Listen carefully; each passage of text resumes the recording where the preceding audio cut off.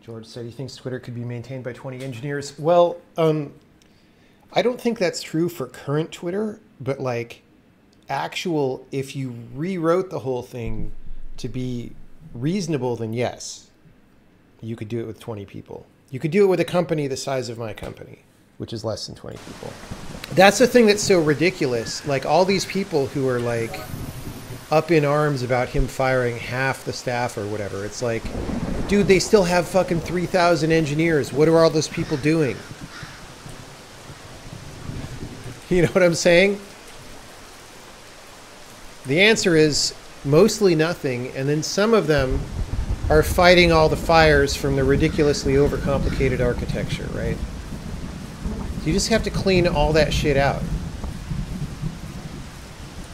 And it's not fun to talk about because it means people lose their jobs, but like they weren't doing anything anyway.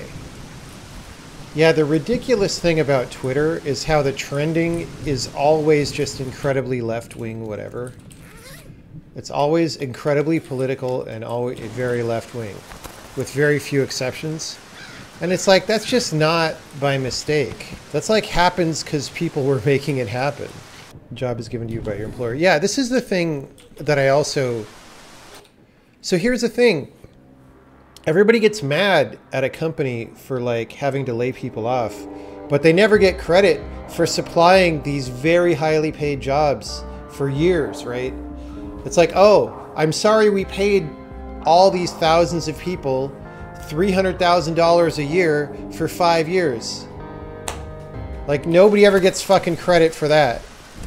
And if you've ever run a company, you know how goddamn hard it is to keep that money coming in. Unless you're fucking Sam, what's his name? And even then it runs out.